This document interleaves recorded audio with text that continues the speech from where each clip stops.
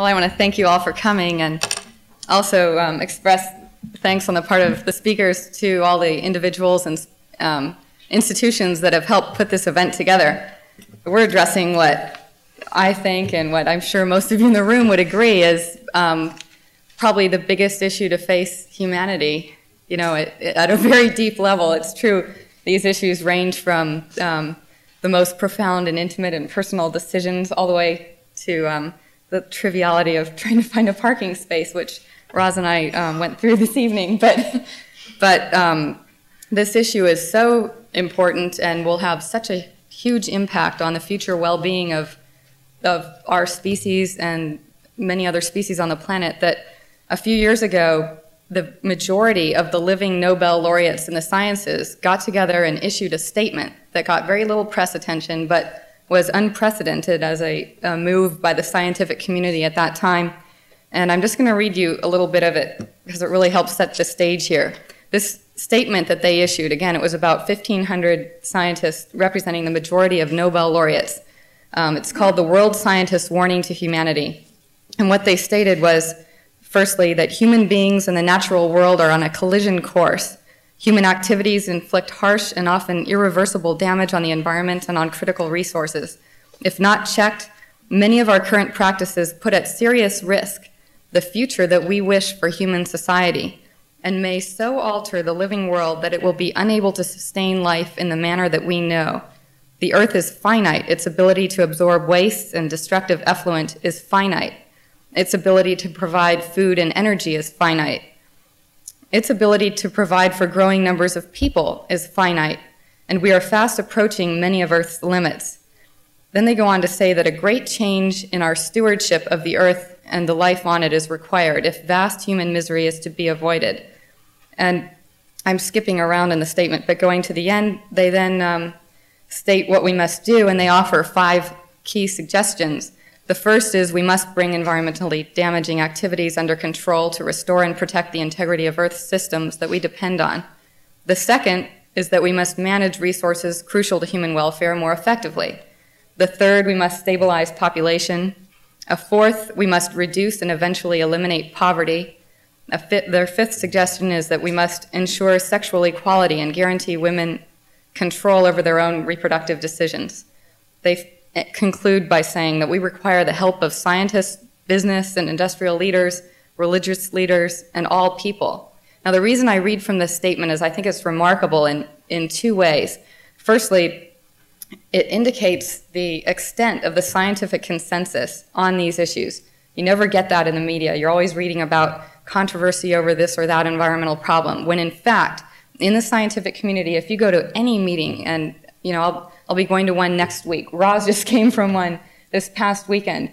And Adam, working in industry, meets people all the time who really share a perspective on where we stand. And the big question is what to do about the issues that we're facing. But there's not a debate. There's not really any argument over the jeopardy in which we're putting ourselves and the future of the planet.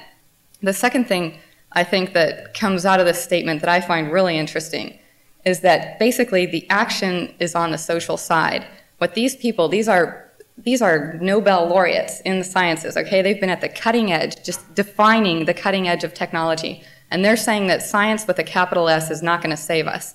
I mean, science is part of the solution, there's no question. We can become a lot more efficient in what we're doing, and that will require technological innovation. We need to come up with new ways of doing things, and that requires science. There are a lot of questions we need to answer about what's going on, how much different types of activities or patterns of activities can be sustained on the planet. But the basic message is that science is not going to save us. All their suggestions have to do, stabilizing population, reducing and eliminating poverty, that kind of thing. The action is really on the social side. So that gets to the whole issue of, why are the 3 of us here together? It might seem like a strange combination, but one of the most, I find, inspiring things that's going on in the scientific arena, and then in the private sector and in government as well, is that people from totally different backgrounds have started to really converge on views as to where we stand today, and are starting to come up with much more innovative solutions to some of these problems. So what we hope to lay out for you tonight is Firstly, I have sort of the grim task of laying out where we stand here, but then I'm going to turn it over to Roz, an economist, and to Adam, a leader in the business community, working in one of the big-time businesses here, dealing with all the trash we produce, to discuss where we stand from their perspectives and what we can do about the situation. So first of all, what's the big question? The big question is, how many people could the Earth support? And so how many people could we support sustainably? What would an optimum population size be when you take into consideration all the lifestyle choices we'd like to make and that we'd like other people to be able to make? How can you even begin to address these questions from a scientific or just a rational standpoint? What kinds of conceptual frameworks are there for us to hold on to and try and guide our way through an analysis? And if we're not on a sustainable course, which we're all going to argue we're not, how can we change course and actually begin a transition to a sustainable world? What do we need to visualize, and what steps do we need to take in order to get there? So just starting out, I'm going to give you some population numbers, okay? That's one of the big underlying themes here. And the numbers are all in terms of billions of people.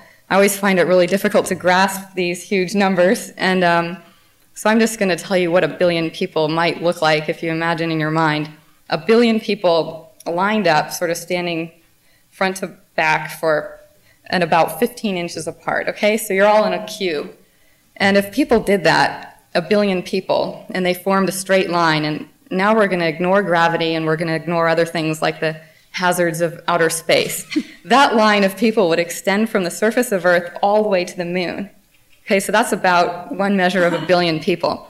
What we've got on the world now, as you stated earlier, is about nearly 6 billion people. We're going to hit that in just a couple years here. We're at about 5.8 billion now, where the average completed family size is about 3 children per family, which leads to a rate of natural increase or a rate of population growth of about 1.5% per year. What that all boils down to is that the world population, if we continue on the current path, will double in about 45 years. Okay, so we're looking just within the next couple of decades at least 8.5 billion people, and probably surging on past that up to 10, maybe 12 billion people. Nobody really knows. And most of the projections are based on assumptions of no increase in mortality, and nobody knows whether that's going to hold up either. I mean, it doesn't look like AIDS is going to make a huge dent in where we're going, but that's an open issue, and there are plenty of other things that could intervene as well. We're not going to go on to infinity. But just looking at population numbers in the aggregate misses a lot of the issue. If you look at, and just contrast now, we don't have much time, so I'm just going to contrast the rich countries from the poor countries. In the rich countries, we've got about 1.2 billion people. The average completed family size is actually below replacement, below about 2.1, just to replace the parents, children per family. It's about 1.6. That means we're growing at a relatively slow rate, 0.1% per year, and our doubling time would only be, it was about 500 years. In the less developed countries, the poor countries, we've got about 4.6 billion people. They're growing much more rapidly, nearly 2% per year, and they're going to double in less than 40 years. So most of the future population growth is going to occur in developing countries, over 90% of it, as things stand now. So there's basically, and then there's huge variation among nations in these population statistics. Another thing that we've got to keep in mind here is that slowing population growth is like trying to slow or stop a supertanker. It takes a long time for the thing to actually stop after one starts applying the braking mechanism. And in the case of demographic momentum, the amount the population will grow after you've reached replacement fertility. Let me just give you one example. If India, right now India has a lot of people under the age of 15 years, okay? So they're going to come surging up into the reproductive years soon. About 36% of the population is under 15. Even if they had a drop in their total average family size from the current level of about 3.6 children per family to 2.2 replacement by 2025, and that would be a really rapid drop relative to what happened in other countries, in the European countries, in the US, and so on. That would still involve a growth of today's population of about 970 million to 2 billion people around 2100. So that means even with the very best, most concerted efforts to reduce fertility rates in India starting now, and they are really going for it, we're still going to see tremendous growth in that country and in many other parts of the world. So that's where we stand roughly on population. Then you can say, well, how are we going to deal with this problem? Obviously, we have to come to some understanding as to why people have, quote, too many children, too many from maybe a socially optimal standpoint.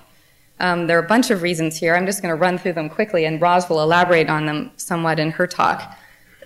Some have to do with just plain old lack of access to family planning information and methods. That's pretty common. I've done a lot of work in developing countries, and people have even asked me to bring the pill from the United States, because even in countries like in Costa Rica, where you can pretty much get access to family planning information and methods, they're government-supplied things that often don't suit people's own needs very well. Another big reason is that children in many areas are actually net economic assets. Certainly that's true when they're grown. They provide old age security, and that's extremely important where there's no social security system and where avenues for saving are actually very limited. But another big issue here is that children are often net economic assets even when they're young. They pay themselves off in a few years. If you travel around in the developing world, you'll see kids doing everything, all kinds of work. And in India, where a lot of study has been done of this issue, children have been observed to work typically about 1.5 times the number of hours that adult males work. So they're a huge asset, and large families are more economically viable in some communities than our small families. So you have to break that incentive and change the incentives around. One way to do that is to change, if possible, the status of women, their access to health care, education, employment, control over resources, offer them other options for having income than relying on their children to carry out this labor. Another big issue is to change the distribution of benefits and costs of childbearing, which often are unequal among men and women. This is generalizing, okay, but in many regions, men and women get a lot of social status from having larger families, but women typically bear a disproportionate share of the cost of having large families. And then finally, there are big cultural traditions here, and we have to expect that there would be a lag time involved in getting the kind of change we need. In Costa Rica, where I've said I've worked extensively, in 1992 there was a survey done by the Demographic Institute that revealed that 73% of women surveyed, and they surveyed a lot of women in urban areas and so on, agreed with the statement that, quote, a woman's place is in the home, and the less time she spends outside, the better. So there are a lot of issues involved here. It's complicated, but just to conclude on the population front, and again, Roz will go on at more length, we've basically found out a lot of ways to get at this problem, and I'm quite optimistic about it. We're sort of locked into a lot of population momentum here, but I'd say, my own perspective on it is that many countries are serious about reducing population growth rates. They do see the problem, and overall, I'm much more optimistic on the population side of the story than on the next part of the story that I'll tell you about now. Because what we really care about is not population alone. What we care about is our total impact on the planet. And that's only partially revealed by how many people there are. It's also a matter of what those people are doing and what their per capita impacts are. So, in fact, what we care about when we're talking about, sustaining life on the planet and the things that these world scientists were talking about is total impact, which could be expressed as a product of 3 factors. Okay, so the first is population. If you double population, all else equal, you're going to double your impact. The second is affluence, or the level of consumption per person. So again, holding all else equal, if you double consumption, you're going to double your impact, even holding population constant. And then finally, you've got to multiply by a factor that takes account of the damage that the technologies or the practices through which consumption is delivered acts on the environment. So there are these 3 factors. This is called the IPAT equation. John Holdren and Paul Ehrlich proposed it a long time ago, and it's just a convenient way for thinking about some of these issues. So it also means there are 3 opportunities for lowering impact. Well, you could work on population, but that's going to take a long time. Maybe we can work more quickly or more effectively in some areas on some of these other factors, like the A factor, affluence, or the T factor, which summarizes the impact of technology or or resource extraction practices and the economics and institutions involved in that. So anyway, looking at this, then if you take a look at what's happening around the world, well, before we were saying most of the population growth is occurring in developing countries, in fact, most of the impact caused by consumption is occurring in the rich countries.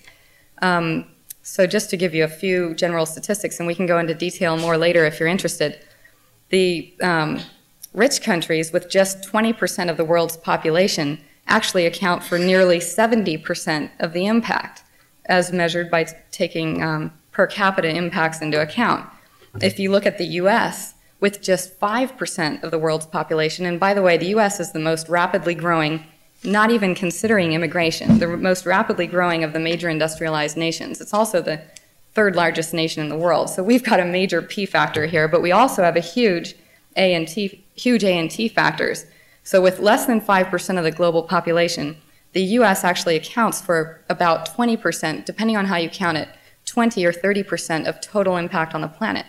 That really puts into perspective some of these negotiations we hear are going on about how to manage global resources more effectively and fairly. Another way to put it, another statistic, is another framework, aside from the IPAT one, is to look at, well, how much land area would it take to support a given community, to supply all the inputs into it and to absorb and recycle and somehow deal with all the waste and effluents coming from it. Now, somebody did that for Canada and North America. They said, okay, what if everybody lived like Canadians or North Americans? Then how much more in the way of land area and resources would we need? And effectively, we'd need 2 more Earths to support the current population at North American levels. So that, again, puts it into perspective. And here, this is what we want to turn to later. I was saying, I feel like we've gotten, population is a big issue. It remains a big problem. But interestingly, at least there, we have some sense of what can be done about it. I have much less sense and confidence, and maybe Adam will change my mind some, regarding what we can do about very high consumption rates. You know, it's interesting. Self-reported levels of personal happiness, however you want to define that, have declined in recent decades, even as consumption levels have increased. So a lot of people do seem aware that these are not that directly related, and ever-increasing consumption is not going to lead to ever-increasing happiness. But how you actually, you know, restrict consumption rates or, I don't know, induce people to consume less is still a very difficult issue, and one I find even more daunting than the population issue. Now, just to close, I'm going to just put out one other framework for looking at these issues. Another way to consider the problem is to say, well, what's the total carrying capacity of the planet? That's how we got into this in the beginning. You know, how many people could we really support? And is today's number, you'll read all the time that from, you could call them optimists, people saying that actually we don't face a problem today. We can easily support the number we have now. You know, just given our current consumption patterns, technologies, socioeconomic organization, and so on. Is that true? I would argue, and certainly the weight of the scientific community would as well, that that isn't remotely true by one simple criterion, and that is that today's population is being maintained only through the exhaustion and dispersion of a one-time inheritance of natural capital. There are basically 3 different kinds of capital. You can think about physical capital, the buildings, the plants, industry, all our infrastructure. You can think about human capital, you know, our skills, our intelligence, our training, and so on. And then you can think about natural capital, which typically has not been accounted for and often is completely ignored, and we're running out of that. That's what one of that first book is. It's actually an edited book, and Roz and some other people have contributed to it, Nature's Services, gets into. But, you know, the biggest export by weight from the United States is topsoil. We're overpumping trillions of gallons of fossil groundwater. There's such a high rate of land conversion that we're losing about 1 species every hour from the planet. There are dramatic changes going on now that obviously can't be sustained forever. So basically, these assertions that today's overshoot is temporary really don't carry much weight. Some people will say, well, the rate of technological advance will lower those A and T factors, or the T factor, more than enough to compensate for increases in the P and A factors. But, you know, right now, current levels of investment in this are very low, and science doesn't have the situation under control, as the statement I read to you at the beginning indicated. And then a second main argument you'll hear about is that, well, growth in the spirit of equity and social responsibility will lower these A&T factors. And there too, I would say we definitely need this. We need growth in the spirit of equity, and that's what the other book is on. But planning for a world of highly cooperative, anti-materialistic, eco-sensitive vegetarians is not going to help us very much in dealing with this issue. We have to consider the creature that we are in the aggregate and work from there. And I'll just quote from a well-known demographer who said at one point in summarizing decades of work by social scientists, he said, if we have one point of empirically backed knowledge, it's that bad policy is widespread and persistent, and we have to take account of it. So again, that brings me to the main point here, which is that I think most of the action is on the social side, and I'm going to turn over, after depressing you thoroughly, to these people here who are engaging in a lot of action on the social side in economics and in industry. And I just want to close saying that while these are very daunting issues, I keep my spirit up because partly just through the inspiration I have in working with people in these different arenas who really are trying to make a difference. There are a lot of absolutely fantastic and smart people out there moving things forward, and I think there are a lot of good prospects that I think they'll start bringing up and that we can discuss later in the question and answer session. Thank you very much.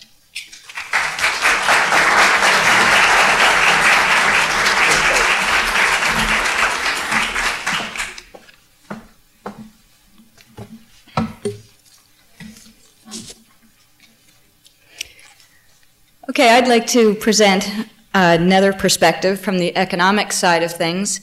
And I was intrigued by Gretchen's beginning when she was talking about the consensus among scientists. When Gretchen and I started working together 6 or 7 years ago, the biggest problem, at least on Stanford campus, was that the biologists were doing everything and the economists were just messing everything up. And from the economist's perspective, the biologists were just on a rampage and wouldn't listen to the reality. And now we're actually meeting several times a quarter, meet socially, drink wine together, and really are working together on a whole set of these issues, which is really fun. I tended, even as an economist, to side more with the biologists in their assessment of things at the time, and I was happy to find that there has been progress sort of on a more aggregate sense.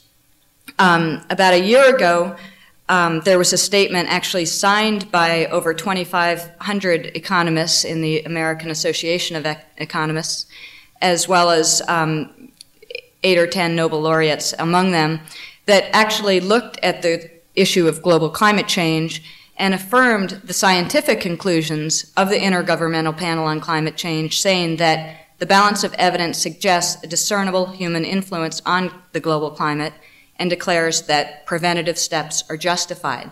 Now, this is a huge way over even just the 1990s of the economists realizing that there's huge costs to human action, even when you can't measure them directly in terms of commercial products. So I just wanted to start with that note that I think we're all coming a long way. Most of my work is actually in the developing world. I spend most of my time doing research in third world countries. And so today I want to talk about the link between economic development and the environment. As Gretchen said, the population issue, really the guts of it, is going to be in developing countries now. And what I want to focus on more than why is the population growing or what to do about it, I'd like to save that for some of the question and answers. What I want to focus on is the dynamics of what happens when these countries actually go through a growth process or a growth decline process, as it is. What is the link between income growth or decline and the environment? Let me put the bottom line up front and tell you what my 3 points are going to be. The first point is that for the very poorest countries of the world, where the fertility rates are still up at about 6 or higher, the average woman is having 6 or more kids, for these countries, economic growth is absolutely essential. You need the right kind of growth, of course, one that's going to actually reach some of these poor people. But you can't reach a conclusion when you're dealing with an area where families can't put food on the table, have no sanitation, have no potable water, have no job opportunities. You really can't start in on an argument saying, let's just stop growth altogether in regions like this. My second point is that measuring economic growth is an enormous challenge among economists and for economists. and yet measuring it properly in a way that does account for some of these ecosystem services, like Gretchen said, measuring it properly is really critical if we're going to make the sound and right policy decisions to have a growth process that can actually support so many people on this planet. And the third point also concerns human values. We've noticed in high-income countries, a pattern where there is more environmental protection of a number of resources. And a lot of people like to jump to the conclusion saying all we need is economic growth and then we'll have all the problems solved. Everything will become cleaner. The environment is really a luxury good that we'll deal with once we get a high enough level of income. And my third point is really there is no absolute guarantee whatsoever that income growth will lead to more environmental protection. Okay, so let me start with the first point, and that's on the necessity of economic growth. This is a huge area of debate, and one that we debate at Stanford and at other institutions all the time. It's very complex, especially with respect to the environment. And I think it's important up front to take into account the broad perspective. What are the objectives of growth? What are the right strategies? And then what are the outcomes of the growth process? Just to give you some context, Gretchen mentioned the number 1 billion and put that in some perspective. But currently there's roughly about 1 billion people on the planet living in chronic hunger, not knowing where their next meal is necessarily going to come from, living on less than $1 a day. That grinding, day in, day out hunger. And that's what you're up against when you actually go to these countries and you're grappling with the environment on one hand, and yet the huge pressure of trying to alleviate poverty that most of these governments face. So in these countries, in the developing countries, where, as Gretchen said, over 90% of the incremental population will be, what are the objectives of growth? I mean, these countries are going to face huge challenges in the next several decades as this population is added. There's the challenge of how to feed all these people. There's the challenge of how to house them. Where are all these people actually going to live? The challenge of how to employ these people. And then the challenge of just governance. And I think the governance one is something that's drawing a lot of attention because particularly in areas where you don't have income growth, governing people of diverse religions, cultures, and so forth with minimal resources is going to be extremely difficult. And that's something that really is going to be in our face as U.S. citizens. On the employment issue alone, I think this is something that strikes me all the time in my work as a development economist of, how are these jobs really going to be provided? If we look in Mexico, just on the other side of our border, the labor force is growing by about 4% annually. And that equates to adding about 1 million people to the labor force each year, 1 million additional people who need to have a job. Now, San Francisco's population is about 750,000, so we're employing the whole of San Francisco and more so, need to employ more so each year in Mexico, and that's at the current growth rates. The circumstance as population continues to grow and that momentum continues to grow is not going to get any rosier. And so how is a country like Mexico really going to get out of this situation? What are they going to do to create those jobs? And what will be the environmental impact of creating that kind of economic growth? If economic growth isn't created in a number of these countries, the situation is equally as bad. As I said, the issue of governance of a population that doesn't have employment opportunities is enormously challenging, but also just how to keep people from moving into more marginal lands to eke out a living becomes a huge challenge in itself as well.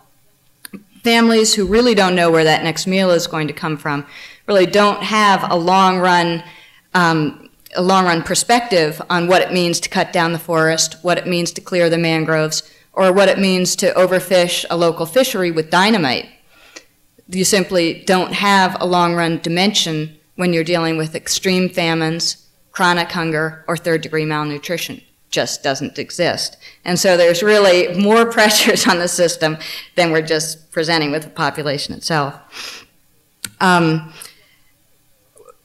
guess from my perspective, what type of growth process is most useful here is one that really is rural-based.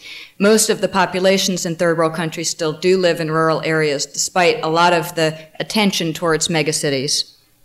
Over 50% of the labor force is employed in agriculture. Agriculture still accounts for 25% or more of gross domestic product in many developing countries.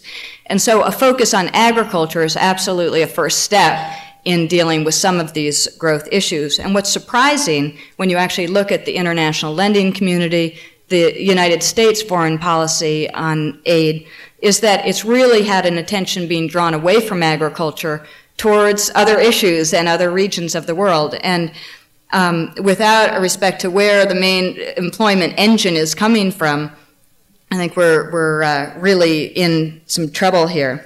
And agriculture is not just to supply food, you know, it's not the pounds of grain on the table. It's really the income that then goes to people to be able to buy food as well. Now, when we think about promoting growth, and in a way that is maybe rural-based and that does get to the heart of the employment issue in very poor areas, how that will coincide with an environmental strategy is extremely difficult. You know, most developing countries don't have a legal system in place. They don't have a regulatory structure as jobs are created to start regulating the effluent that's coming out of factories, or to regulate all the emissions that are coming out of the smokestacks and so forth. The regulations aren't there. There's no legal system of enforcement. There's no resources to monitor. I mean, actually, Mexico itself does have quite a few regulations in place, but there's absolutely no monitoring to speak of in most of the regions.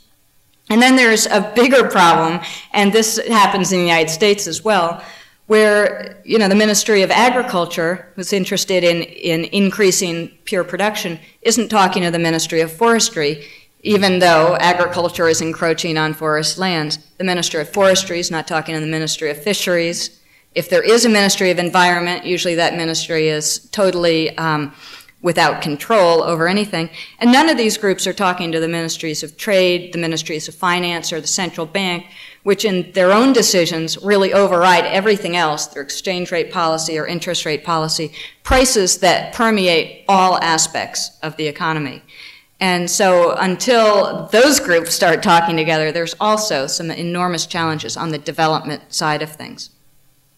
So I think, you know, it's important for us, at least as Americans, to be thinking about our foreign aid programs, that we need to go more beyond this structural adjustment. We've invested a lot in our foreign aid on trying to get macroeconomic policies right in third world countries. We need really to go beyond that, you know, to get programs and policies that will actually affect real people in real villages who need to be employed and need to have some income, like agricultural policies. And actually on the upside there, USAID has recently rewritten its agenda to have a major focus once again on agriculture after about a decade of decline. That just happened this fall. But we also need to think, I think, pretty carefully about trade policies. I mean, trade liberalization is occurring right now in a very, very major way with the GATT and with NAFTA and so forth. And what this implies for both the environment and poverty alleviation, I think, deserves a lot of attention as citizens, voting citizens, as well as us as academics, in really figuring out what the implications will be. So let me go on to my second point, which is related to this, and that's in measuring growth.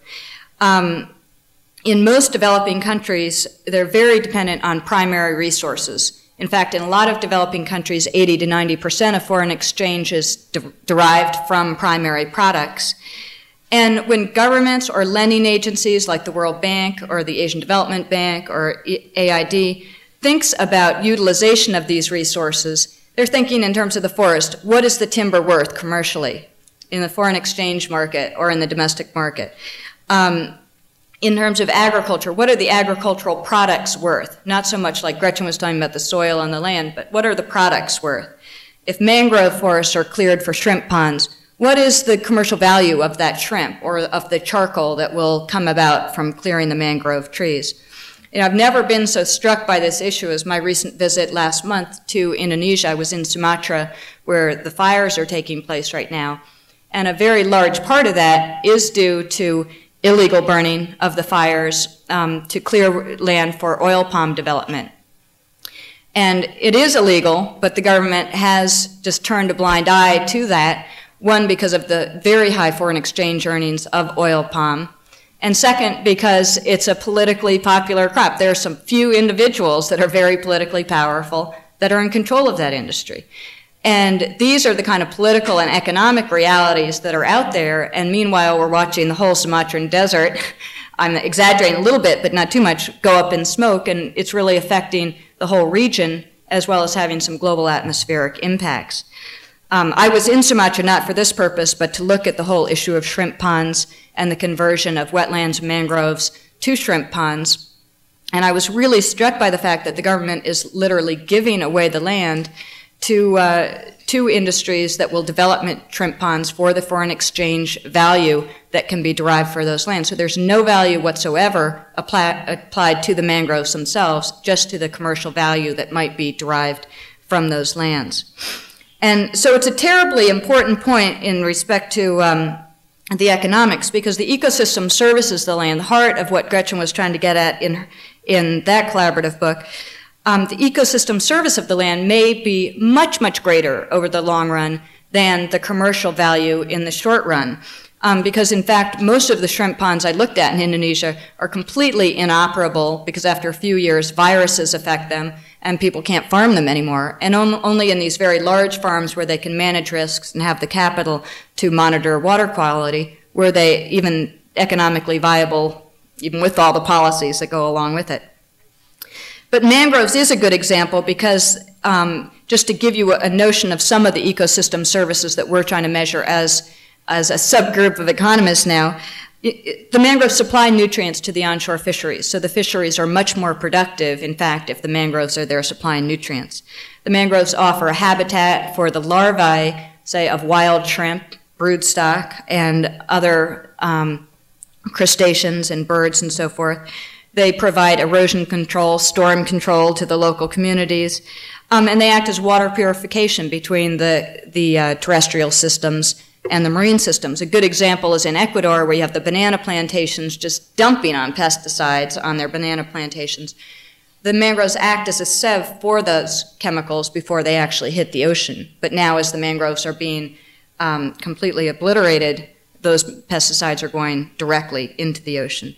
So how economists can really restructure their evaluation efforts to include these ecosystem services implies two things. One, a really close affiliation with scientists, so they understand the scientific processes and can somehow put these into a real measure. And it also requires a bit of creativity to say, how can we get away from the old economic paradigms into something, a new way of looking at things. And I was really struck in thinking about this point by how a statement made 30 years ago was so relevant then as it is today. And this statement was by Robert Kennedy on the first day of his 1968 campaign for the US presidency. And at that time, 30 years ago, he said the following: gross national product counts air pollution and cigarette advertising and ambulances to clear our highways of carnage. It counts special locks for our doors and jails for the people who break them. It counts the destruction of the redwoods and the loss of our natural wonders. It counts napalm, and it counts nuclear warheads and armed cars for the police to fight the riots in our cities. And yet the gross national product does not allow for the health of our children, the quality of their education, or the joy of their play. It does not include the beauty of our poetry or the strength of our marriages, the intelligence of our public debates, or the integrity of our public officials. It measures neither our wit nor our courage, neither our wisdom nor our learning, neither our compassion nor our devotion to our country. It measures everything, in short, except that which makes life worthwhile. And I don't think anyone could say that more eloquently. So my third point also has to do with human values, and that's the question of, does economic growth necessarily imply an improvement in the environmental condition? We certainly, in some high-income countries, the United States, and not to mention anything of the Scandinavian countries, which are much greener than we are, there has been some patterns of improved environmental conditions. With the Clean Air Act, we've strengthened that a lot recently, the Clean Water Act, even San Francisco cleaning up the bay and so forth. There have been a lot more efforts to clean up the environment in terms of certain chemical pollutants such as sulfur dioxide or NOx, the kind of smog that hangs over our cities. And so the question is, Is growth necessarily better? Should we be encouraged if we can just get economic growth going? There's 3 caveats to the analysis that I think are worth discussing here tonight. The first is that when we look at that pattern, what we're looking at is a cross-section of countries, going from the very poorest countries to the most affluent countries. And when you look at that spectrum of countries, you can see that countries, as they start to gain more income, the pollution actually gets worse at the onset. And then after a given level of income, actually the environmental ethic and the legal system, regulatory system, and so forth does kick in, and you start to get an improvement over time. In looking at this cross-section of countries, it really says nothing about time series events for a given country. It doesn't say what will happen. A good example, again, is China. One, because they have 1/5 of the world's population, but also they're just growing incredibly quickly as measured by the traditional GDP measures, double-digit annual growth in that country now. And the question is, will they hit a point at which point they're really going to take on the environment seriously and try to clean up the environment? Or by the time that they get those institutions in place, will it in fact be too late? You can bet that countries like Japan that are sitting downwind of the sulfur dioxide, the acid rain that's coming right in their direction, are extremely worried about whether the time series will match up with a cross-section on this particular issue.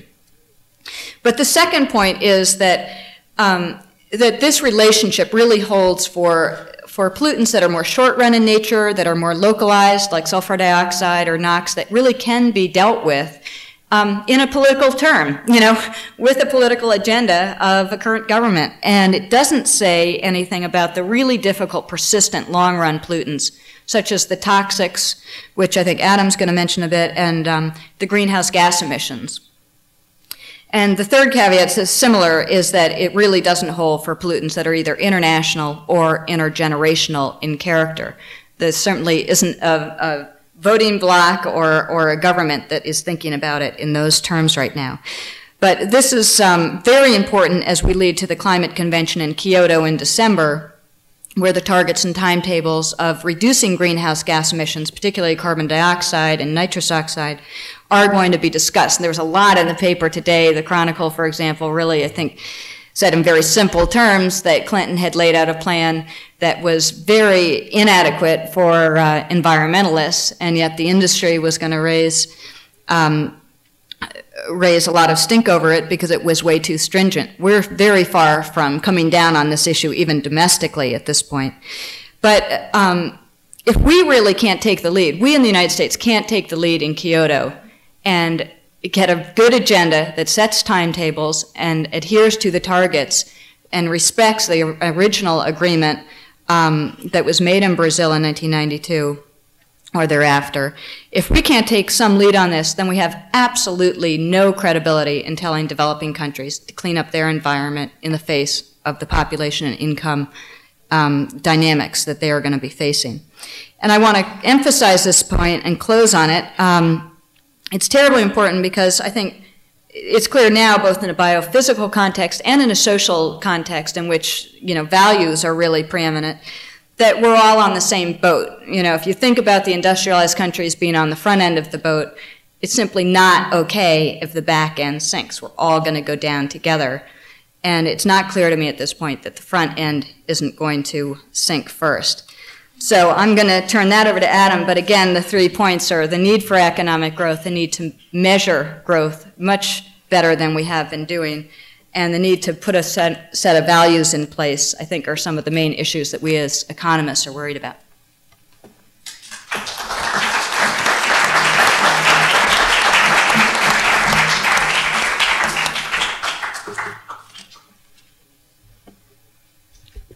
Well, would anyone else like to follow them? Trying to follow Dr. Daly and Dr. Naylor with what is supposed to be this evening a business perspective on world population reminds me, of course, of the old one about the 2 scientists that were being interviewed by a reporter. They were being interviewed about the world situation. One scientist described themselves as an optimist and the other as a pessimist. And the reporter goes to the pessimist and says, why is it that you describe yourself as a pessimist? And the scientist says, well, isn't it obvious? Are you kidding? Things couldn't get any worse. So the reporter goes to the other scientist and says, well, why is it that you describe yourself as an optimist? And the scientist says, well, I disagree completely. On the contrary, things could get much worse. And the picture science paints for us, especially when it comes to questions like world population, is not a pretty one, as you've just heard. As I've been thinking about what I would say this evening, I've been pondering, why is it that the population question is so intractable? It seems so unsolvable. And I think the core of the matter is that the things that have enabled world population to increase are the exact same things which in many ways clearly benefit us in terms of how long and how well we live.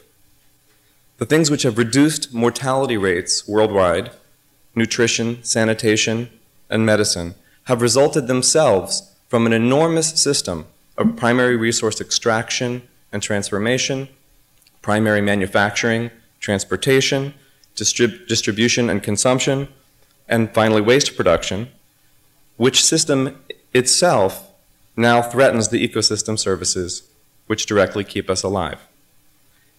Yet in trying to address the problem of overpopulation, there is tremendous resistance to acknowledging the benefits of our ecologically destructive behaviors. We seem embarrassed to talk about the successes because we know at some level how destructive we are being. But it is still true that since the turn of the 20th century, antibiotics and inoculation have prevented and cured much infectious disease.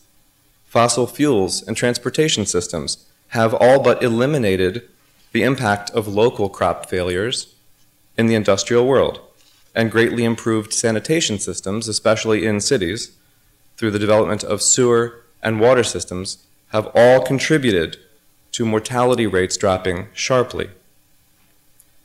And of course, while there are significant differences in countries, as we've heard some about this evening, lifespan has increased everywhere. In 1900, the average lifespan in the United States was between 40 and 50 years. Today it is 78 for women and 71 for men. The single fastest growing demographic group in our country is those over 85. In the developing countries now, it is 64 for women and 61 for men, which is still better than the most well-off people in the world less than 100 years ago. So as we go about the task of imagining a solution to the population problem, I think it's incumbent on us to remember just how painful and short life has been for much of humanity over much of history, how common the state of bereavement was, and how the very experience of being alive is impacted by living in a high abundance, low mortality society like the one we all live in. It all reminds me of that wonderful scene from the Monty Python movie when the rebel leader is trying to stir up support against the Roman Empire. He's talking to his group and he's saying, they take from us and they've taken from our fathers, but name one thing the Romans have ever given to us. The guy stands up in the back of the room and he goes, the aqueducts? And it says, well, besides the aqueducts. So, the roads? Besides the aqueducts and the roads. He says, well, education and literacy? A dependable food supply? Someone else goes, the wine? And of course, benefits have accrued to us through the development of our technological industrial society. Now, I want to be clear, I'm not arguing that everything is just fine or that we should do nothing. It's hard to disagree with scientists like the ones you've just heard from, that the path we are on is not sustainable. It is clearly not sustainable. I'm just arguing that we must be cognizant of the benefits of what we are trying to change if we're going to try and change things for the better. But in any case, it brings us back to the original question, which is, how do we achieve increased lifespan and quality, which then can reduce fertility rates, as Gretchen referred to, while avoiding the trap that we now seem inevitably headed into of damaging the ecosystems which sustain us?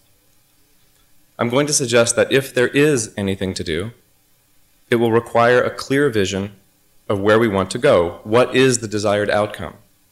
We could, on the one hand, reduce our environmental impact by reducing abundance, go back to a way of living that existed before we knew how to extract primary resources and transform them and use them and so on.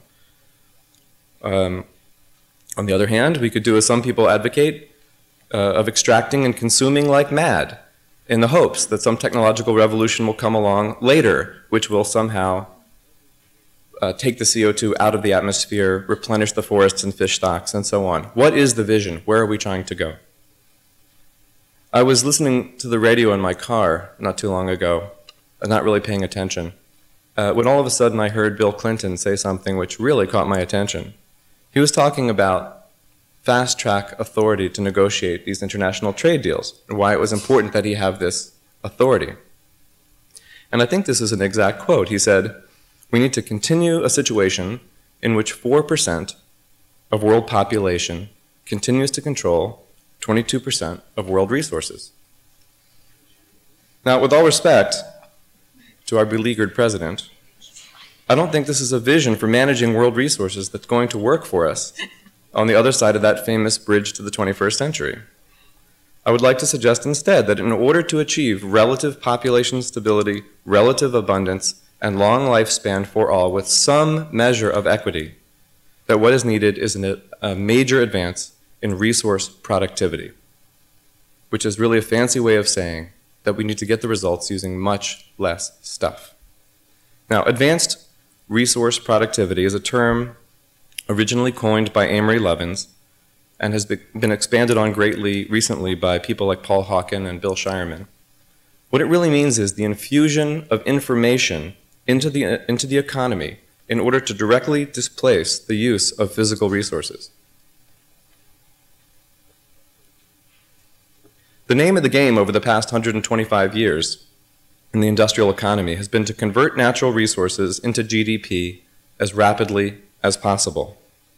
My friend Bill Shireman describes the industrial economy as a kind of a chute where you draw natural resources in one end and accelerate them through the measured economy as products, fuels, services, and ultimately as wastes. And the imperative of our economic system is to put more and more raw materials more and more rapidly down the chute. Thus, President Clinton's recent appeal to hang on to 22% of world resources. On the other side of that bridge to the 21st century, though, lies a world in which growth can no longer be a function of how quickly we can consume our natural capital. We must understand and encourage, instead, what is already an emerging trend in the industrial world away from the hunting and gathering of primary resources by extractive industry and towards a substitution of knowledge and information for mass and energy in the creation of value-added goods and services. In other words, we must meet human needs using less material and energy inputs. Now, what do I mean by knowledge as a source of energy and materials? I mean improving every step of the process by which we derive material well-being from the planet, starting with the way we design things, from product and package design to architecture and land use planning, from resource extraction and harvesting techniques to transportation systems to efficiency in primary manufacturing to incorporation of reuse and recycling into waste handling. The name of the game in the 21st century is not going to be how much can we consume, but how smart can we be about not having to consume so much. Now, I can just hear you asking, that's all very nice, Mr. Davis, but aren't you a capitalist? Don't you benefit directly from all the consumption and wastefulness? And the honest answer is, of course, the way things are set up now. But if there's one predictable thing about capitalism, it's that it will always seek profits. So, if bad environmental outcomes are profitable, or if good environmental outcomes are profitable, the enormous channeling of energy, of human energy, which capitalism represents, can be utilized. In order to accomplish advanced resource productivity, we need to understand the structure of economic incentives and use them to promote environmentally sustainable outcomes. I'm going to cite 3 very quick examples to make this more concrete, and then I'll close my remarks. About 20 years ago, Pacific Gas and Electric Company, the world's largest investor-owned utility, had on the drawing boards 6 new nuclear power plants and a huge new coal-fired power plant that were being planned in order to meet California's growing energy demand. PG&E at the time was paid by the kilowatt, so the more energy they produced, the more money they made. It was in their interest at that time for you all to leave your windows open. At about that time, the Utility Commission decoupled the amount of profit from the number of kilowatts, and at the same time gave an incentive for investment in energy efficiency. Now, not surprisingly, the result was tremendous investment in energy efficiency. That's the programs that you've seen for rebates on energy-efficient refrigerators and light bulbs, and the home insulation programs. It's essentially an inclusion in an economic system of what had been externalities, the non-point source wastage of energy, which had not been included, was somehow included in the system through an economic incentive. I think it's an example of the substitution of intelligence for energy generation. And another example comes from airports. Airports not long ago would put out a bid for replacing their entire carpet every few years. They take the whole carpet out, toss it in a landfill, put in a whole new one. Not surprisingly, airport floors receive a lot of foot traffic. One day, a guy named Ray Anderson had a small small company called Interface Carpets, small carpet too probably, and he actually went and sat in the airport and watched what happens. And he noticed something interesting, which is that 80% of the footwear is on 20% of the surface, because we all walk in the same places. And he went to the airports and he said, I'll make you a deal. I'll provide you with a new surface at all times for less cost. He came up with the idea of carpet tile leasing.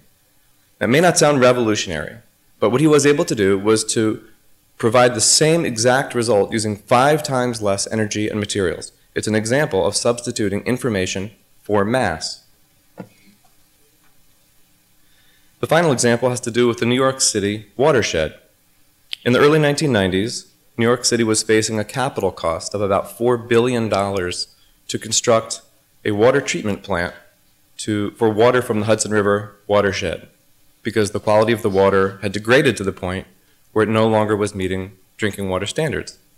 In 1996, just last year, the pivotal decision was made to not build the water purification plant, but instead to invest $660 million upstream in actually purchasing the watershed and implementing programs to arrest sewage, fertilizer, and pesticide runoff. By investing directly in the conservation of an ecosystem service, the ability of the watershed to provide clean water, New York avoided some $3 billion of additional investment in a physical plant. And I think this last example is in some ways the most exciting because it demonstrates the potential for directly placing economic value on the conservation of an ecosystem service. Now, in conclusion, these 2 principles, the principles of substituting information and knowledge for mass and energy, and the principle of using economic incentives for environmental outcomes, will not solve the population problem by themselves. But if we were to implement them fully, we'd be creating a model for development that the rest of the world could follow to create abundance and reduce mortality, which could then reduce fertility, while using resources in a more sustainable manner. And if anything is going to be good for business in the 21st century, it would be developing a stable and affluent world population that can consume indefinitely into the future. Thank you.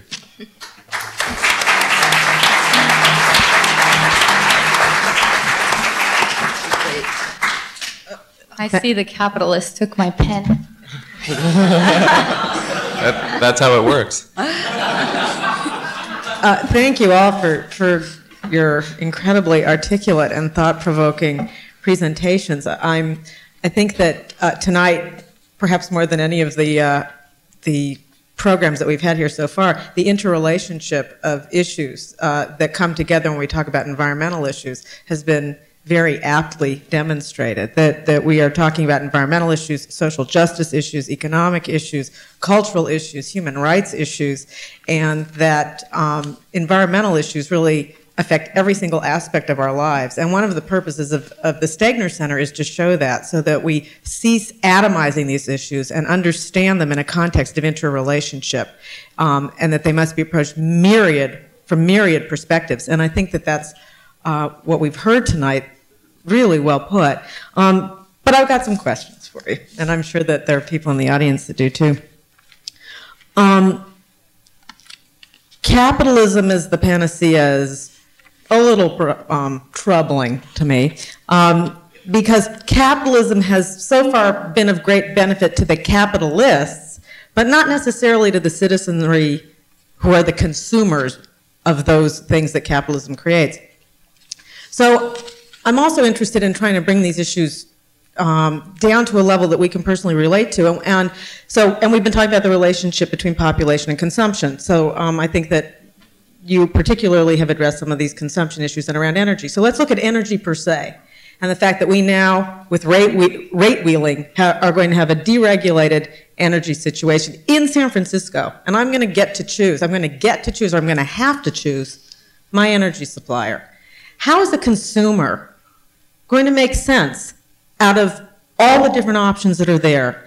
And with this deregulation, are alternative energy sources going to survive, or will they be utterly decimated? Not that they've been strongly supported before, but at least because of the structure of energy regulation in California, there was a requirement that energy providers, the big guys, had to buy from alternative sources.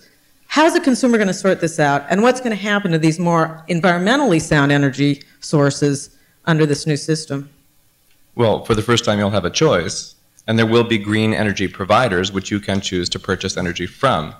That they will be advertising and marketing based on their ability to provide you with power from windmills or photovoltaic cells and so on. You can choose to purchase that power. The Sacramento Municipal Utility District has recently invested a considerable sum in providing photovoltaic cells to any citizen who wants it. And there is a minor surcharge. It costs somewhat more to have that done than to buy power off the grid. But during times of high solar energy, you can actually run your meter backwards, and the utility then has to pay you for the electricity you're putting in the grid. So it's a fascinating setup.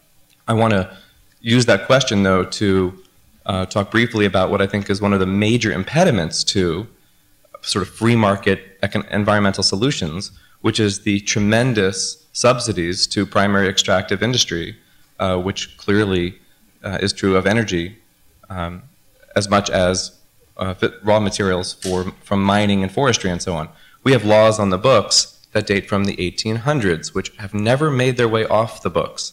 And these laws were designed to do a couple of things. One of them was to settle the West, and that has now been done. So we can stop that part. The other reason was to under the theory that providing cheap primary inputs for manufacturing and for energy production and so on would lead to cheaper goods and services for everyone. And in some sense, it has worked to do that. We pay very cheap prices, very highly subsidized prices for a lot of things.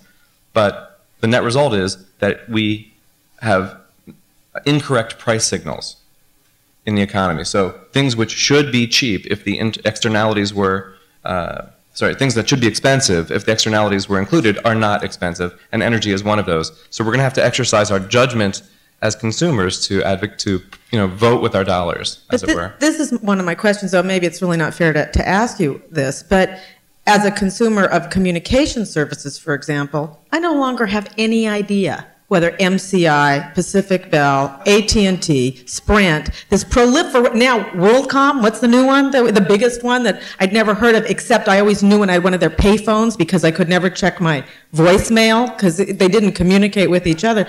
So, I'm trying to figure out how it's funny, but it's serious because it becomes, you'll forgive the expression, a bathroom with bullshit. So the fact that That's going to get bleeped on the radio, probably.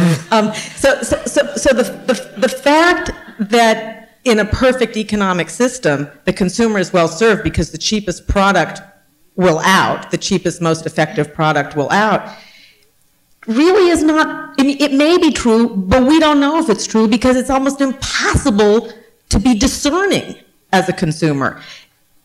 Do you have any suggestions about how to be an intelligent consumer of energy services, of telecommunication services, of what's certainly going to be sort of an increase in the whole internet way of offering services?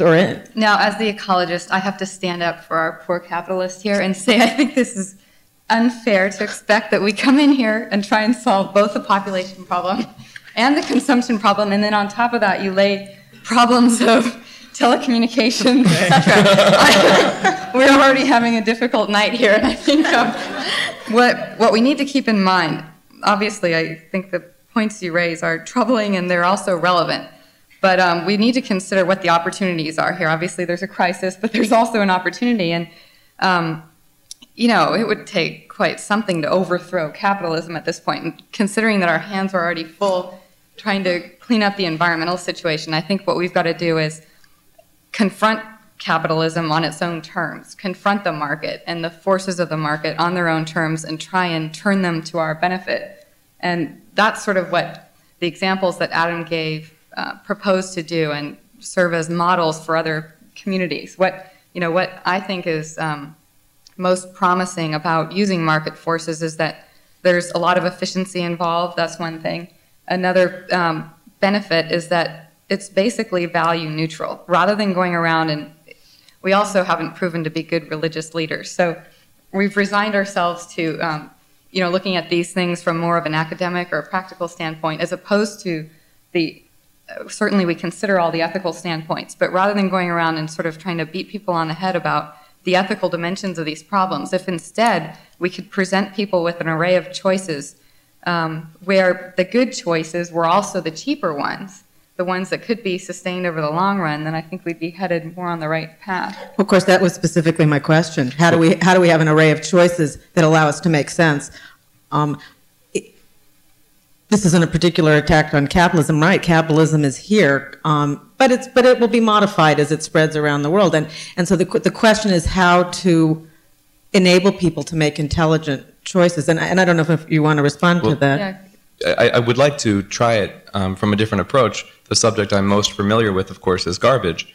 And I think it's instructive to answer your question about phone choices. I have no idea how to choose phones, but I can tell you that when given a choice, people recycle. People have busy lives, and when they had to go to the local recycling center as an extra chore and an extra trip, they didn't do it very much. A very small number of people recycled actively.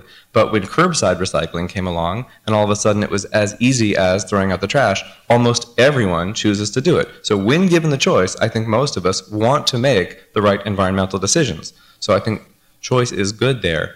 But again, back to the economic signals. Right now, there's a law in California called AB 939. It's the Integrated Waste Management Act. It governs all solid waste and recycling in the state. And basically, there's a hierarchy in the law that says that waste prevention, or not making the waste in the first place, is the highest priority. The second priority is recycling and composting everything. And the third priority is throwing stuff in a landfill. But the way people get paid, the way we as a garbage company get paid, we get paid the most and the most dependably to landfill things. We get paid less and less predictably, certainly, to recycle and compost. And we get paid nothing at all to provide waste reduction services. So it's the inverse of the hierarchy in law. Now, we've made some progress in that at least now we can get paid to do composting and recycling, which was not true just a few years ago. So that's an advance. But we need to think about being willing to pay for what we say we want. We have to have the integrity to do that, both as individual consumers and as local government making purchasing choices for contracts to provide services, and at a broader level. We have to pay for what we say we want. I could add to that a little bit.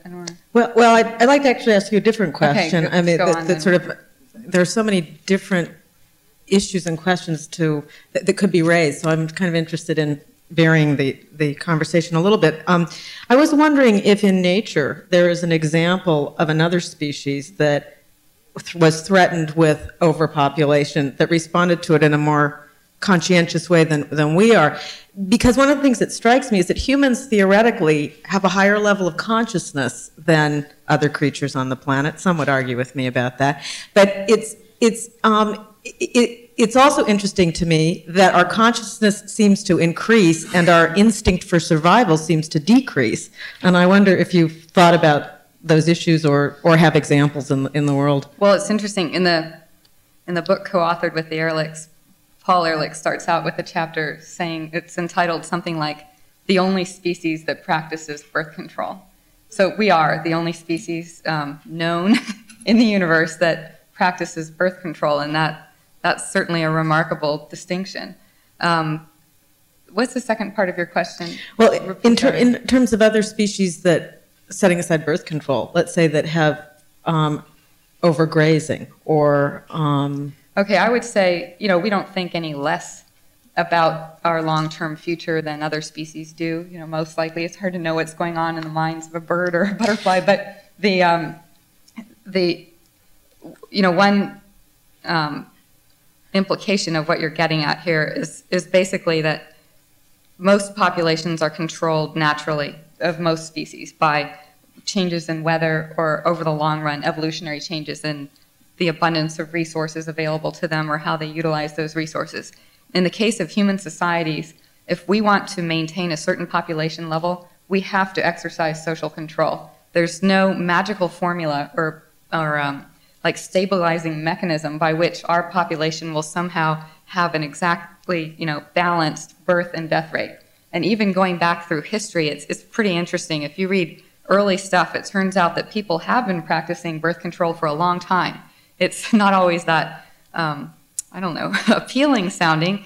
The ancient Egyptians, for example, apparently used crocodile dung suppositories as a way of driving people away. Driving away the male, probably more. I don't know how effective they were or how they acted exactly, but or in Victorian England, you read about people dumping their babies out on the street to die if they couldn't take care of them. I mean, for a long period of time, people have used various drastic methods to try and regulate their fertility. And today we're lucky that we have much more convenient and ethically acceptable methods of birth control available. But if society wants a certain fertility level, it's got to do something about it. It's not going to happen on its own. And that's justification, I would argue, for government intervention at some levels and changing the incentives that people face. By providing, social and economic circumstances that favor smaller family sizes. Right now, in too many parts of the world, there's still a lot of economic and other social incentives to have unsustainably large or high fertility rates. I think that most of the signals that we get suggest that growth is a good thing. When we listen to the radio and our economic well-being becomes predicated in part on new housing starts, for example, that suggests that the more new houses that get built, the healthier our economy is. But that also suggests to me that there are a lot more people living in these new houses that are being built. So I wonder if, Raj, you could speak a little bit more about the conventional economic indicators and some attempts to come up with new economic indicators that would measure things in a way that takes into account the very issues that Robert Kennedy was talking about. That was a beautiful quote. I've never heard that before. It is a nice quote, yeah. Well, there's a lot of examples of that. Usually, I actually worked at a commercial bank at one point in my life and had to do, this was before graduate school, had to do the statistics of housing starts and automobile sales, and it was the most boring job of my life. But that is how it's measured, because it's measured through jobs primarily, and I did mention the connection between, how many people are you really employing, where's the income getting distributed through the economy, and housing and construction is one area that uses so many products and so many industries in housing that it actually has a very wide effect on employment and income growth as measured by paychecks, essentially. And what's not measured is these other quality of life, the real welfare that we're gaining. When Adam was talking about are we better off? Are we a happier population? Gretchen mentioned the same thing. Some of the alternatives in the development economics literature right now, some of the measurements of welfare, we've always based it on GDP per capita, gross domestic product per capita, and said this country is better off than that country and so forth.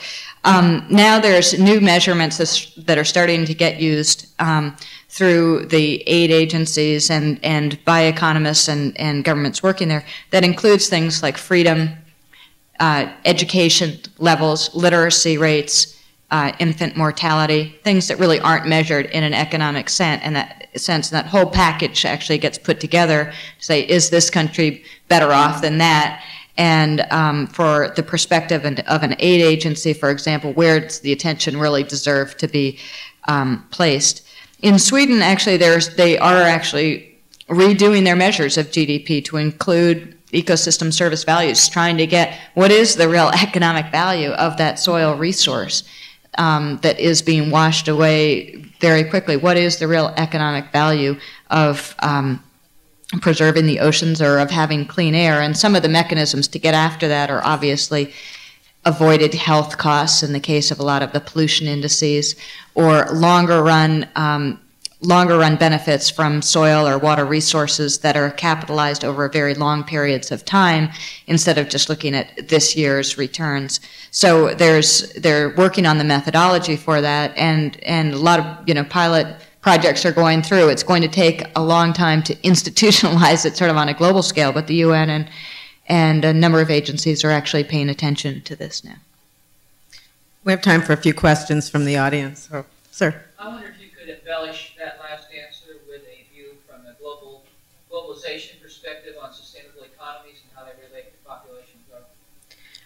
Could you expand on that with regard to globalization and sustainable economies and the relationship to population growth? Yeah, I think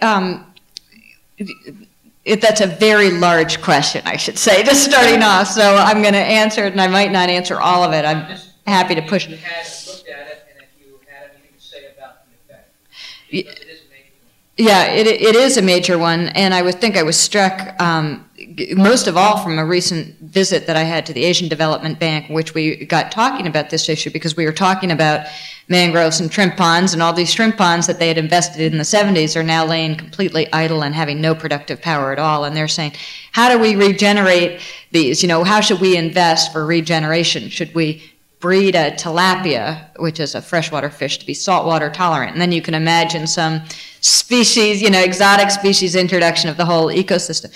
And I said, no, let's take a longer run. And we take a longer run look. And we had an hour discussion with all these lending officers on trying to measure ecosystem services. Now, the problem was still in the institutions that count. And I think the lending agencies are hugely important in terms of the economic development growth link that you're talking about. There's still a mentality, if you can't see it and you can't measure it, don't count it. Let's just do what we can count and measure. And I think it's going to take a long time institutionally to get at that. But as they started thinking about it and they started saying, okay, well, let's add up the real value of coastal fisheries if they weren't being decimated, if we actually had nutrient flows, if we had larvae being developed there, could that sustain all these coastal populations that are the poorest in most of the countries along the coast? And they started thinking, the sense of it, started really clicking in terms of adding that up. Gretchen, you may know better on the Swedish measurements because you were over at the Bear Institute, how those actually calculate in terms of being more wealth or less wealth. But I think what it ends out is, as Adam was saying, a much longer run potential in terms of the opportunities that are out there when you count these other factors, the basic resources that are involved. David Morris will be addressing these issues quite directly on November 19th at the last of these 4 debates, if you care to learn more. Yeah. I just wonder, what is the economic value of the space program, and if we could use all the billions that they're shooting up into the sky and get scientists, instead of subsidizing them to have fun, why don't we put them to work on the environment? Do any of you care to respond on the economic value of the space program and putting scientists to work on the environment instead of having fun? Well, That's all they're doing. yeah, that gets into the knowledge category, and building knowledge. That's obviously a confrontational one. And I'll avoid it slightly by saying the first step I would do is take the military budget and convert the military budget, which is a real negative. The measuring of napalm and arms and so forth. I mean, that is a real negative in terms of social welfare for the life quality of most people. I think converting that, I think you could make a huge estimation of a big economic gain that could be reinvested in something worthwhile. But I'll let you guys. No, I'll just follow up quickly on that. There's a well-known physicist who originally worked in the area of space physics and who now goes around saying how appalling it is that we have named more planets and stars than we have species on our own planet. And we know so much more about these distant galaxies, and I don't know, it captures our fascination, but it's incredible what there's left to be learned here in the here in the U.S. or just on planet Earth. So I share your convictions there. Yeah. I'll tell you what, my sympathies are along those same lines. I have trouble with those sort of expenditures, but in the spirit of my role for this evening, I was reading something very impressive in the paper just yesterday about the development of a new fuel cell car. And these are very exciting technological developments, which I'm just going to quote a couple quick things from the New York Times here. This is yesterday's paper. This car will yield twice as much useful energy per gallon as a car engine does, with a pollution 90% lower. A very exciting thing. And where did the technology come from for this fabulous thing? Well, the new method, developed by Arthur D. Little, Inc., with $15 million from the Energy Department, and technical aid from a nuclear bomb laboratory, Los Alamos National Laboratory. And then it's skipping a little bit, and there's a membrane which separates some of the atoms and so on. It's fabulous, high-tech stuff. As is so often the case in science, the Times says, the membrane was initially developed for an unrelated purpose. DuPont first manufactured it for making insecticides. So you just never know.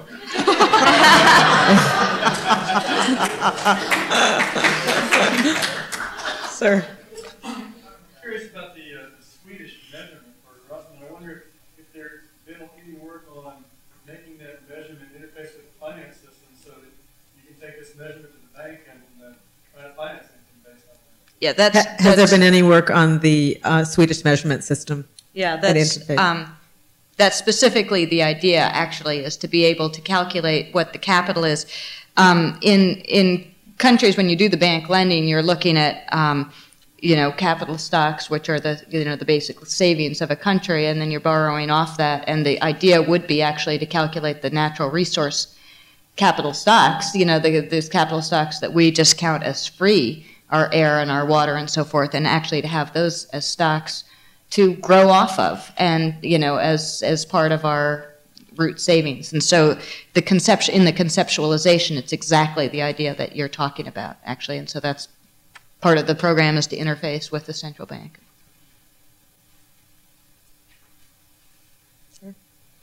Behind you and then you. One of the apparently central planks of the U.S. negotiating position going into Kyoto is that developing countries should commit to reducing their greenhouse gas emissions along with developed countries. And this is, of course, unpalatable to a lot of developing countries. And I'm wondering to what extent can we realistically persuade developing countries to address population and resource consumption issues? How politically feasible is it, and where should we be focusing our efforts domestically or international implementation? So the question is, entering this Kyoto conference, which will deal with global reductions of greenhouse emissions, is it reasonable to ask developing countries to basically make the same sacrifice that the developed countries should be making?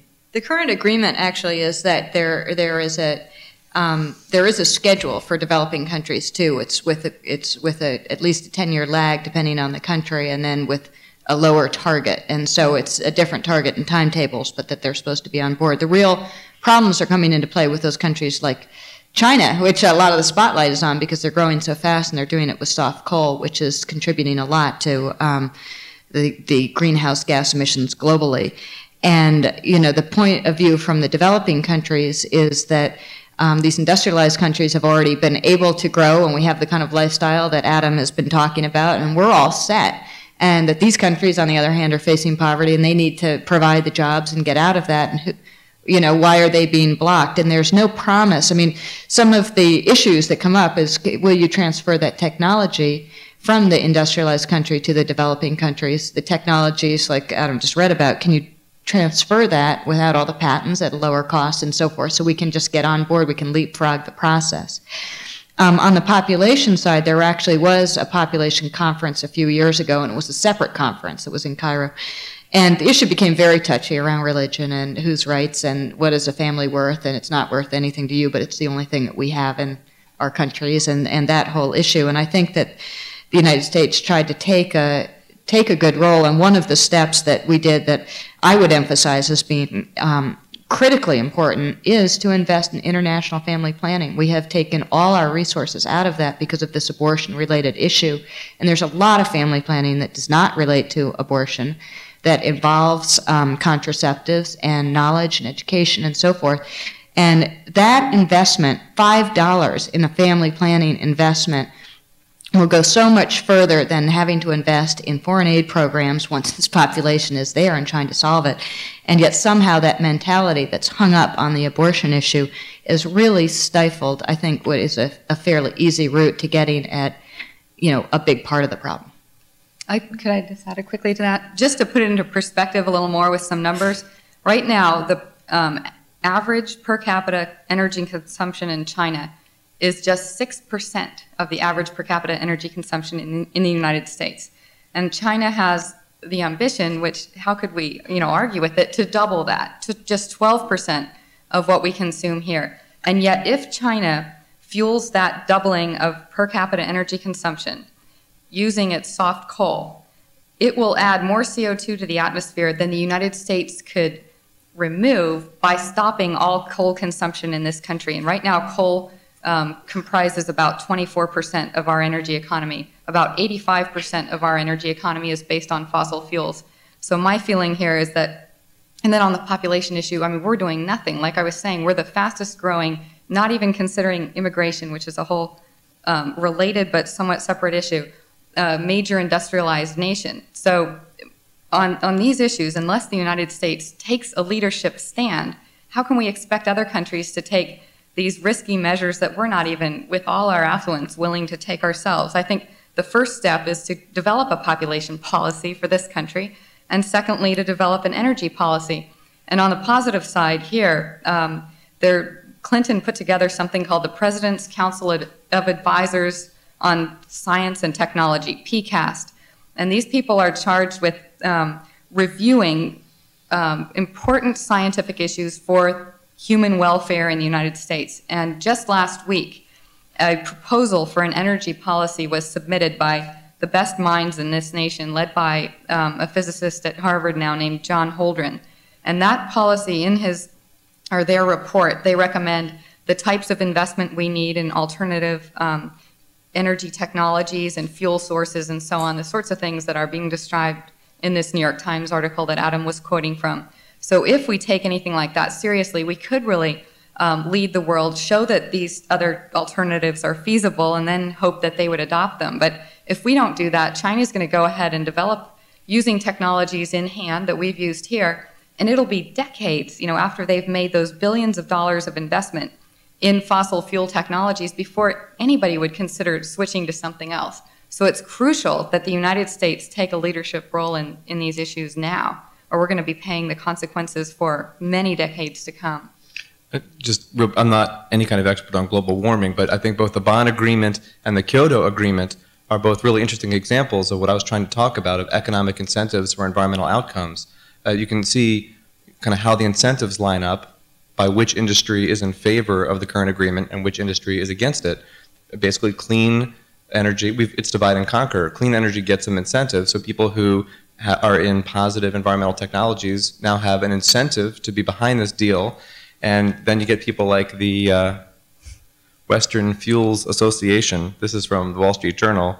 And the wonderful quote I couldn't resist but read this evening is, "Since 1988, our association has occupied the front lines in the battle for Americans' right to cheap electricity." So those are the people who are against the agreement as it's currently formulated. Yeah. And I just want to point out, towing the other line, that when we rely completely on economic incentives, they don't necessarily take into consideration the tolerance of the system. And that's one of the significant problems. When Gretchen was talking about China going from 6% to 12% of our energy use, the environmental impact was, in the IPAT equation, the technology choice there was high sulfur coal. That's bad news. That's bad news here, and it's bad news there. If they could have energy using clean, sustainable, renewable energy sources, obviously the T part of the equation is a lot less, and therefore the impact is less. Last question, sir. I'm severely troubled by something that's happening here locally. I'm directing the question from you, because you seem best and most interested in what the result might be and how you might approach it. And that's the rate of Pacific lumber. And Horowitz taking over 7,500 acres of old-growth sequoia trees, which he wants to log completely, or wanted to, and pay for, and taking over a Pacific lumber from the old line company, which is a great company and works sustainably to maintain the lumber cut so that it would never disappear. And so I'd like to find out how you see that particular occurrence in the go-go 80s of business, how it appeals to you in terms of being a good citizen in the business community. Mm-hmm. And one other thing I want to say is that I'm worried about that, and I've thought about it quite a bit. And I'm thinking of why eminent domain would not be a way in which the citizens of this country could sustain their interest in preserving the sequoia tree. You want me You're going to try and repeat the Oh. question? Right. Well, the question really is, how do you deal within an economic framework with the Rape of Pacific Lumber by Charles Hurwitz and Maxam? Yeah, I think economic incentives are going to go so far, and then you're going to need regulation on some things. There are some things to which the answer is just no. And cutting down ancient redwoods, the last few of them, is just one of those. You know, I heard a story about Hurwitz when he took over the redwood forest, which is that he was analyzing his asset, his trees, in terms of their net growth. And if you actually look at the rate at which ancient redwood trees put on new board feet of lumber through their natural growing process, it's 1.5–2% a year. Just wasn't fast enough for him. So at some point, you need to just step into the equation and say, there are certain things which are just not permissible, and that would be one of those. Oh. I'd like to find out how you feel about it. How would business maintain its citizenry as a good citizen for the entire country in essence of possible problems that have occurred like this? Well, as I said with the curbside recycling example, and I know Paul Hawken talks about this a lot, when he starts his lectures, he asks the question of the audience, how many of you got up this morning and decided you wanted to help destroy the world? I mean, no one gets up in the morning and says they want to be part of a system which wrecks the world. But yet, we all do. We are participating by getting up in the morning and turning on the electric appliances and starting the car and driving to work and being part of the economy, and no one is immune from it. So we need to acknowledge where we are and the impacts of our behavior, and then make good choices. I think the principles of using economic incentive for environmental outcomes and substituting information for materials are kind of core principles which can guide our individual decisions and our societal decisions to make better decisions. I also think that this will be something that David Morris and others will talk about in November, and I think that one of the issues is the fact that that an economic scale does not necessarily respect or relate to the scale on which an ecosystem operates. And so when somebody like Hurwitz is operating at a global scale, and yet the survival of a particular ecosystem is happening on a different scale, these two things are not synchronized in any way. And what happens is what's happening. And the destruction will not only be a terrible loss for Northern California, but that ecosystem participates in a global ecosystem at the same time. So it will have potentially devastating consequences. Can I just add just one statement? Because I'm also really troubled by it, and I can see in your face how concerned you are. I just spent, actually yesterday, I was in a small plane flying over Victoria Island in BC to Clayoquot Sound, which is one of the last pristine old growth forests in that area. And I have never seen so much destruction in my life as you see flying over Victoria, where literally every hillside is completely stripped down to nothing.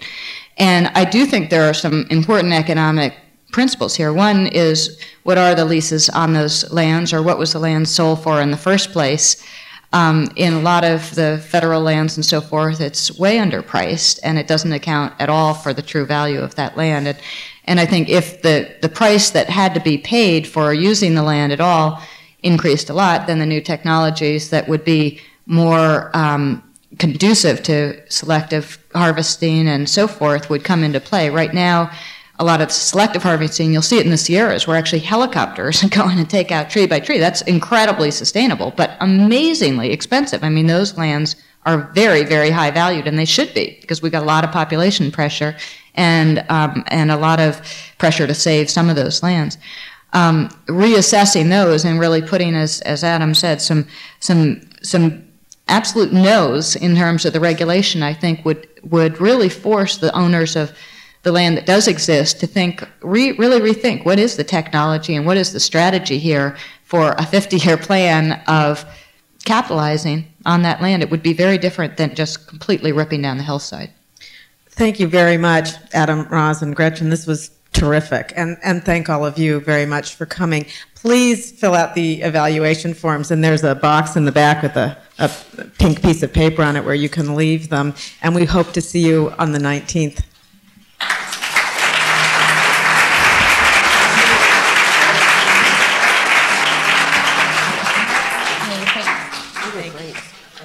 Thank you very much. That was really fun. This is really fun.